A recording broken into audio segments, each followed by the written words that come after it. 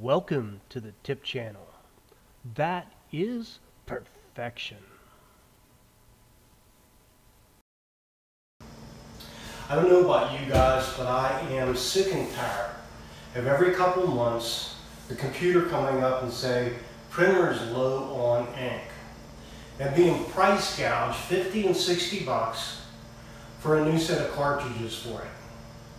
It was time for a new printer, so I did a little bit of research on Amazon and I came across a Canon Megatank. Now, what is a Megatank? A Megatank is one, instead of using those expensive cartridges, it uses ink inside of a large tank in the printer. One set of the Keller ink bottles will actually do 7,700 pages of print.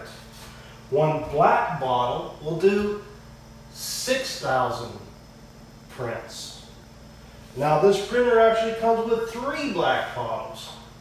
That means that you're going to be able to do 18,000 black prints.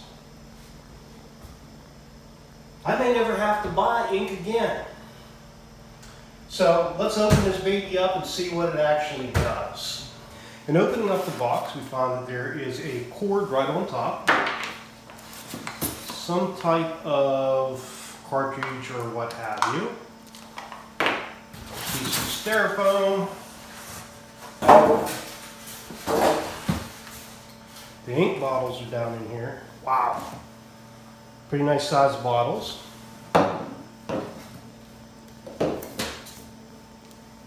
Wow, look at the size of those blacks.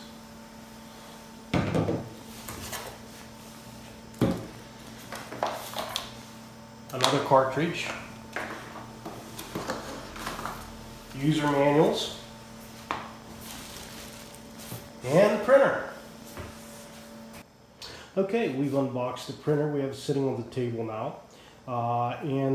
They do actually have a video online on how to set this printer up. But we're going to do it old school. We're going to follow it step by step, read the instructions, and figure this out together.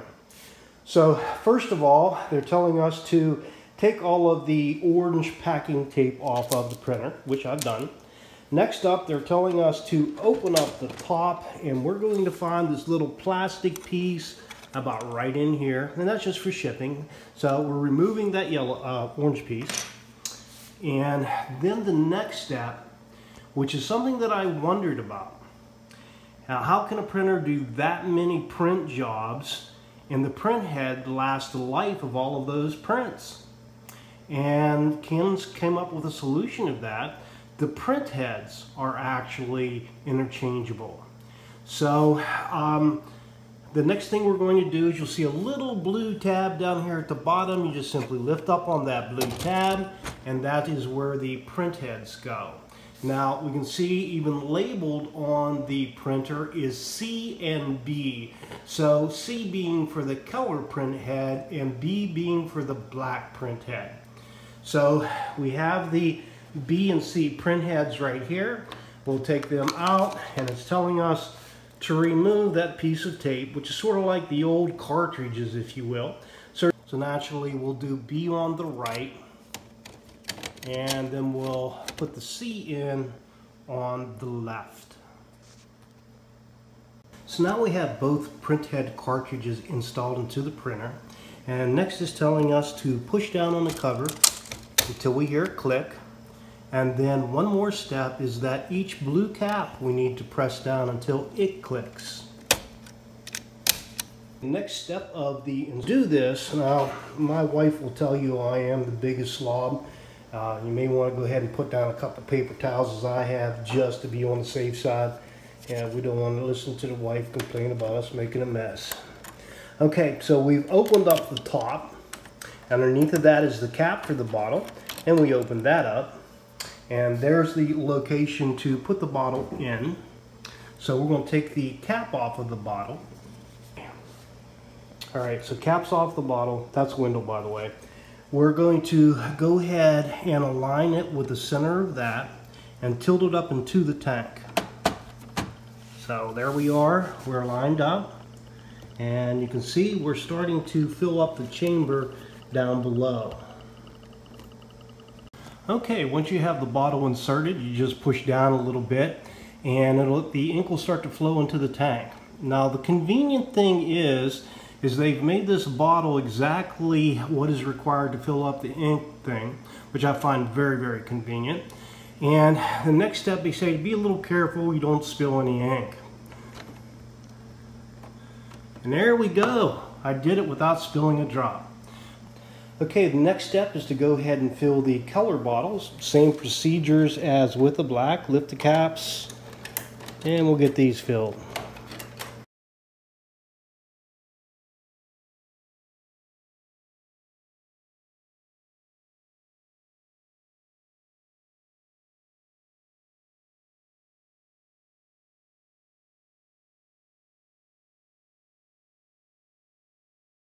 Okay, the next step of the instructions tells us to go ahead and plug the unit into the wall. I think you guys can handle that.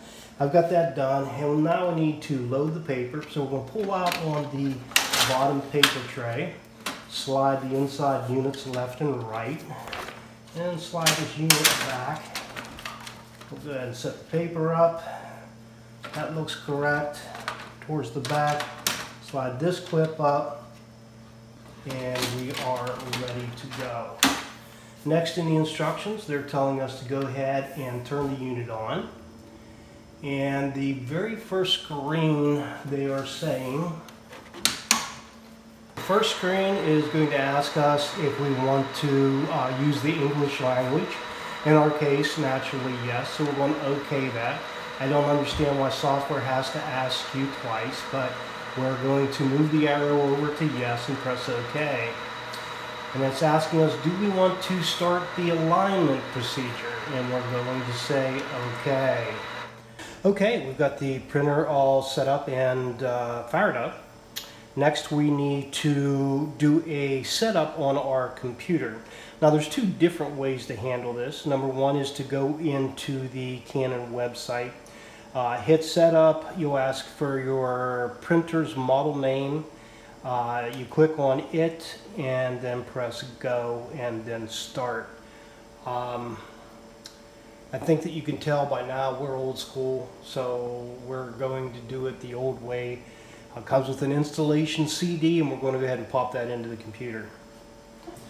Okay, next step of the instructions is to set up your smartphone. Now you scan this code, that's going to take you into the Canon website and you're going to download an app. Now, I think that that would be very handy, that I could actually take and just print off a picture from my phone straight to the printer, not have to move pictures from my phone to the computer before printing things out. So very useful, and I think I actually will do that a little later. Okay, the last part of the instruction shows us how to load the rear tray.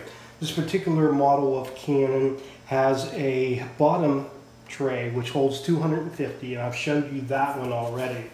The back one, you open up the top cover, there's another little piece that you flip this direction, slide the two blue pieces out, insert the photo paper with the good side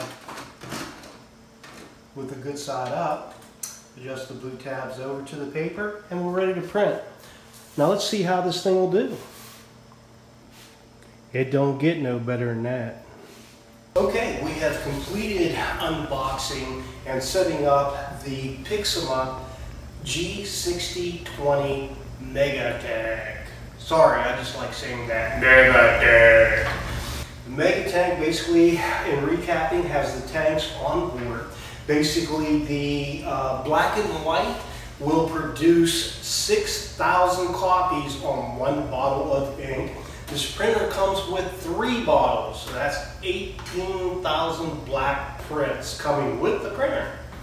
The color tanks will produce 770. Now, here's the best part. That's 30 times what you'll get out of those little cartridges that you pay 50, 60 bucks for. So if you look on Amazon, you'll find replacement bottles of ink, and you can get the ink non-brand for under 20 bucks. That's doing 30 times what the old cartridges used to do. If you go to the name brand Canon inks, they're about 30 bucks. But again, just amazing. The other thing is the print head, which concerned me. I mean, printing out that many pages, how could a print head survive? The print heads are changeable. That's amazing. Now, in regards to sizes of paper, this will actually take about 10 different sizes, clear up to 8.5 by 14, which I do like that. Now, the only bad thing is you can print out on 8.5, 14, but keeping in mind that the scanner for copying is only 8.5 by 11.5, so you are a little limited in regards to the 8.5 by 14 on making copies. Now, print resolution of this printer will go up to 4800 by 1200. Wow. Setup of the printer took us all of about 15 minutes. Now I know you young ones are saying, well, that's pretty much standard today. But let me tell you about the old days. In the old days, we would have been running cables across the room to different computers. We would have been downloading drivers from the internet, hoping that they were the correct drivers. We have conflicts with other devices in our computer system. And this is basically plug and play. You plug it in, it connects to your wireless internet in your home, and you can print to it from anywhere. Any computer, any smartphone, any tablet. I mean, it's pretty amazing. So, in retrospect, the Pixma G6020, how do we find it? That is perfection. Thanks for watching, and if you liked the video, please like and subscribe.